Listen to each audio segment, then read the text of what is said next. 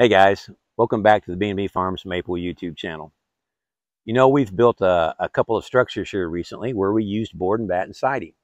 And we thought, why not make a quick or a short little video here and explain how we install this siding and why we use this siding. So yeah, let's get into this. First off, board and batten siding was designed to be able to use green lumber right off the sawmill. And green lumber is wet. It's got a lot of moisture in it. And once you hang it or build with it, it's going to start drying out. And as it dries, that lumber's going to change shape. And it can change shape really drastically. If you've ever been to the lumber yard and sorting through a stack of 2x4s and you get one that looks like a pretzel, well, that's what did that. That's moisture leaving that board. And board and batten siding accommodates some of that. It won't take all of it out, but it accommodates some of it. And we're going to talk about the two things that it will accommodate. We've got a couple boards set up here, and I've drawn the grain, the end grain and marker here to kind of illustrate how it goes, because this is critical to determining how you place the boards on your structure. You want to know where that end grain is, what you're looking for. This is an old saying, bark side down, where's a crown? Bark side up, where's a cup? And the cup, which is I've illustrated right here, is what you don't want. And a cup is simply when the lowest point of the board is in the middle and the two outside edges are curling up. That makes a cup. The crown is just opposite. It's the highest point of the board is in the middle and the lowest point is on the two outside edges. And the cup is what you don't want. The crown is what we want on our buildings. So how we would do this is we would look at the board. We would determine where the bark was. You can see the growth ring right there. You know the bark was here. So we're going to put that down towards the supporting structure. Whether that be like on a wall, you're going to put the bark toward the studs that you're nailing the wall to. If it was a floor like a deck, if you're just putting down deck boards, not really board and batten, but deck boards, you're going to want the bark side down toward the floor joist or what you're nailing the floor to. So we nail our boards up, and how we nail the boards is critical. We're going to get a spacer. It can be about anything you want.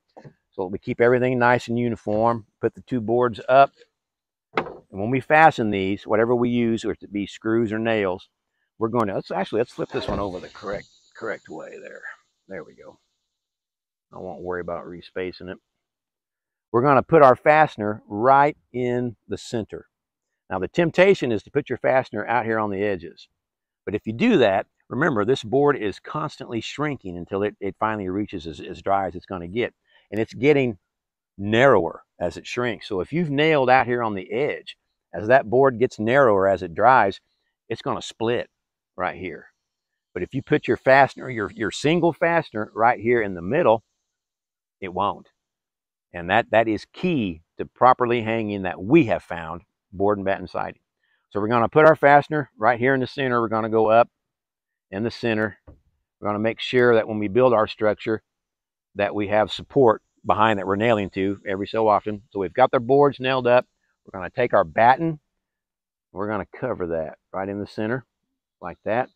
When we fasten the batten, same thing. We're going to put one fastener right in the middle, and it's going to be in this gap. Let's open that up a little bit, make it a little easier to see. As we put that screw or that nail through here, it's going to go right in between our boards into the supporting structure behind it. And what's going to happen is as these boards shrink, that gap's going to get wider as the board gets narrower, but the batten is still going to cover it. And because it's nailed in the center, and because the boards are nailed in the center, this is free to move as the building undergoes, changes as the lumber gets drier. It's really pretty ingenious, actually. To trim it out, what we do, if I can show that here, we can put a piece of trim down, bring our boards up against it,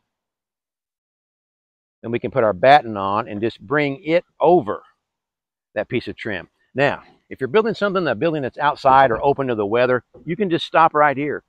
It doesn't really matter if a mud dauber crawls up in there and gets inside your building, because it's open anyway.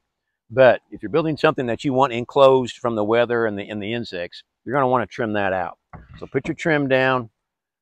You got a couple choices here. You can run the batten down like we said. That's fine.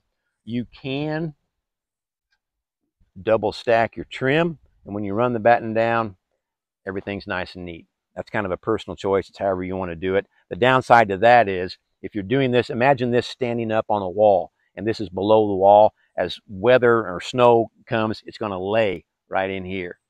Whereas if you are able to do it this way, it won't. It'll shed it. It'll shed it right off. But again, that's up to you. Well, that's about it. That's how we put on board and batten siding. I hope this was helpful.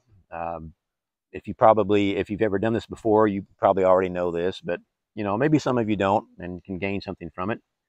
Please remember to like, share, and subscribe. We are trying to grow the channel. Tell your friends about us.